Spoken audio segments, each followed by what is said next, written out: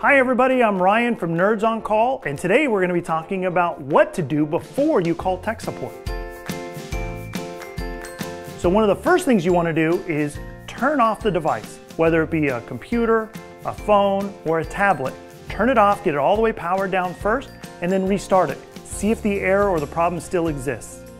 The next thing you want to do is check the cables. If it's a computer, like your monitor suddenly turns off, or for some reason a USB device is no longer working, just go into the back of the machine, make sure everything's still plugged in, make sure they're nice and tight.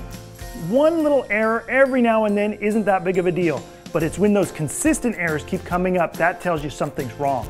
So if you get an Outlook error, or if your hard drive suddenly gives you some kind of beep or noise, you want to see what you can do to try to get that to happen again. That way when you hire a professional to come out and look at it, you can tell them exactly what's happening. Figure out what the error code is and type that into Google.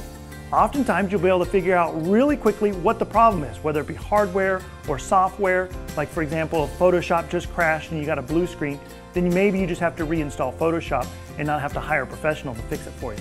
Last but not least, the number one true and tried product that everybody needs to do before they call a repair guy is run your antivirus and anti-spyware.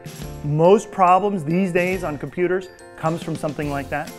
But keep in mind, viruses are not just on computers anymore. You can get them on your phones, on your tablets, on almost anything that's connected to the internet. So run your antivirus software before hiring a professional to come out and fix your stuff.